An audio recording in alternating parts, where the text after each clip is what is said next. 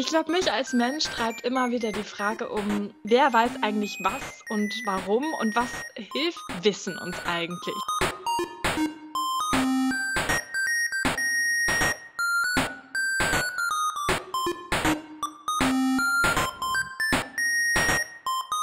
Ich bin Julia, ich bin jetzt seit 3, 4 Jahren Mentorin bei Jugend hackt.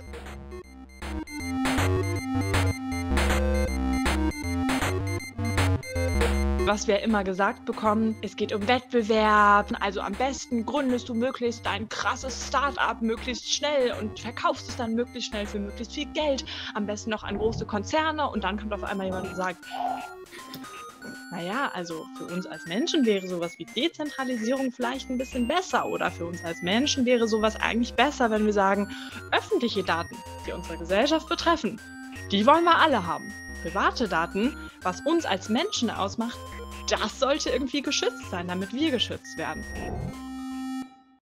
Und ich glaube, das ist dann halt auch einfach so ein bisschen dieses Raum zum Nachdenken und auch zum Hinterfragen. Wir haben jetzt seit einigen Jahren auch dieses HackerInnen-Ethik 1, 2 oder 3, wo auch ganz klar wird, natürlich gibt es irgendwie moralisch-ethische Fragen, die kann man nicht immer alle mit Ja und Nein beantworten, aber wir haben so eine Leitlinie, die hilft uns manchmal finden wir die auch total blöd und manchmal muss man vielleicht sogar auch irgendwann was ändern. Also es ist jetzt auch nicht alles unumstößlich, aber ich glaube, diesen Raum zum Hinterfragen, ohne dass es jetzt allzu dogmatisch wird und irgendwie gesagt wird, so ist das, sondern dass man darüber spricht und seine eigene Auffassung teilt und dann merkt, ja stimmt, ich habe da eigentlich auch nur diese eine Perspektive oder denke nur an einen konkreten Beispielfall und eigentlich gibt es viel mehr Sachen und die anderen sind auch total wichtig. Und ich glaube auch, das sind halt einfach so der Raum zum Hinterfragen von Sachen, die sonst in der Welt gelten.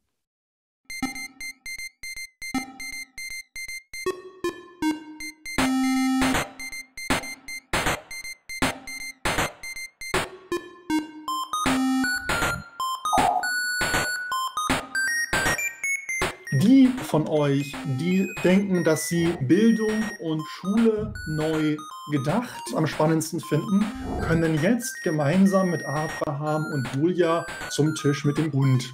Bis gleich!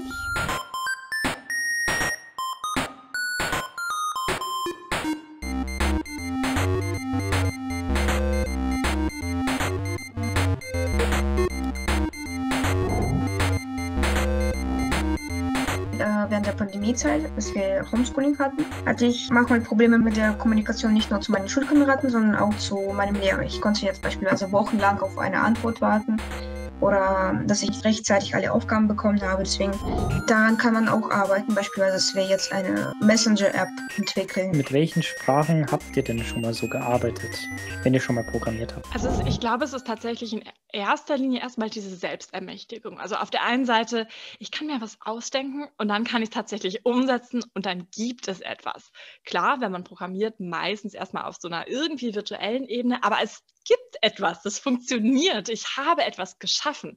Und ich glaube, das ist eine ganz schön krasse Sache, die ich immer wieder bei Jugendlichen gesehen habe, wie viel Begeisterung das auslöst und wie viel das auch mit den Menschen macht. Darf ich eine Frage stellen? Ja, immer. Die ist zwar sehr dumm, aber wie fängt man jetzt an? Es gibt keine dummen Fragen. Das ist genau die richtige Frage. Also, wir malen gerade so ein bisschen in den Excalibur einfach, was hier im Chat verlinkt ist. Und haben gesehen, dass es Bibliotheken gibt und bauen jetzt hier zusammen, wie unsere Webseite am Ende aussehen soll.